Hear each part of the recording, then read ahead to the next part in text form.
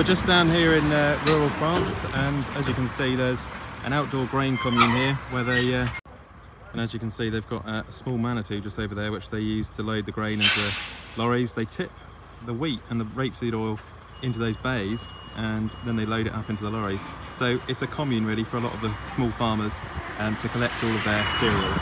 So something quite interesting, just a bit different, storing the grain outside because they've got some lovely dry weather.